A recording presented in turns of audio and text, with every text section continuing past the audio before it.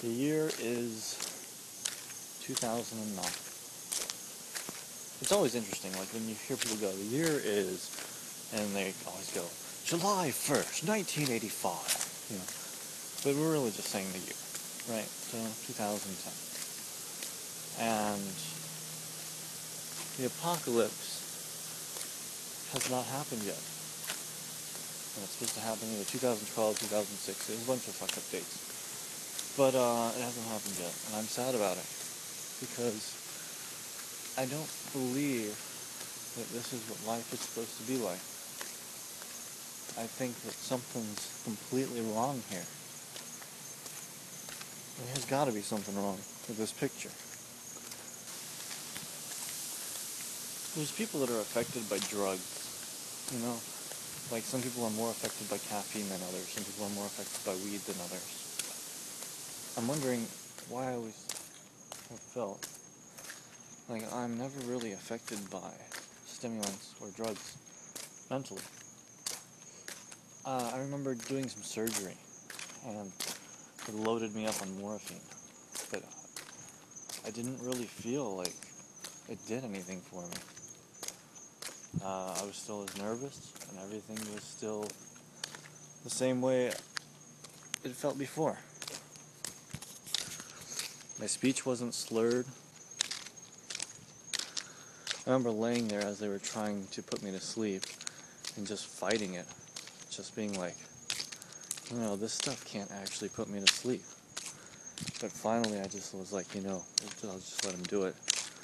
And I closed my eyes and eventually did fall asleep. Sometimes I try to imagine what life was like back in the 50s and 60s, before technology evolved to the point it was. And even before that, I don't think I could live in a time like that. What I don't understand is why they limit movies to the length that they are. Why can't they be more detailed like the books? Or even like shows? Why not just make a movie like 16 hours long and show like all the detail in it that was written into the book? I mean, sure, you couldn't go through a sitting, but why do movies have to be made for movie theaters? Why not just these long, elaborate movies for the internet?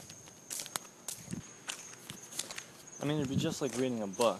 You tune in every day, whenever you can, and you watch 20 minutes, 30 minutes of it, almost like a show type thing, and you just pause it, and you resume the next day until you watched all 16 hours, or until it's bored you to death if it sucks.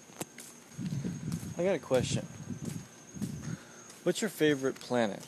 Like, what do you think the coolest looking planet is? In my opinion, it's Earth. And I think that if we lived on any other planet, we'd all agree.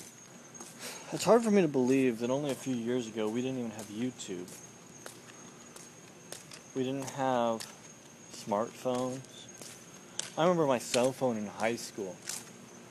Like, it was nice because it was tiny. I really liked it.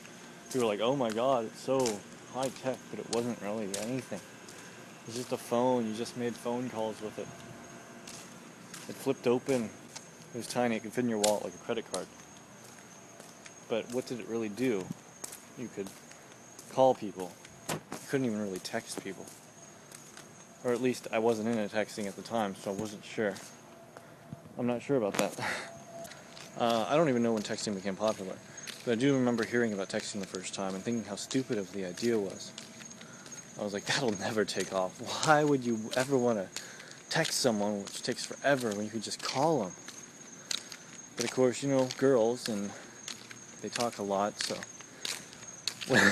when you have a girlfriend, would you rather talk on the phone to her all fucking day, or just get occasional text messages that you can respond with like 2-letter phrases and words? I really wasn't into texting until I got my iPhone. It just took too long, so I would just usually respond K to anything anyone wrote. But then you get people thinking that you didn't want to talk to them, and it wasn't that. It was just that I didn't want to text them.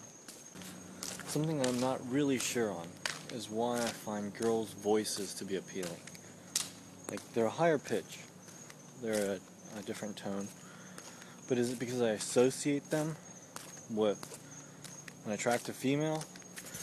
Is it something deeper, something more subconscious?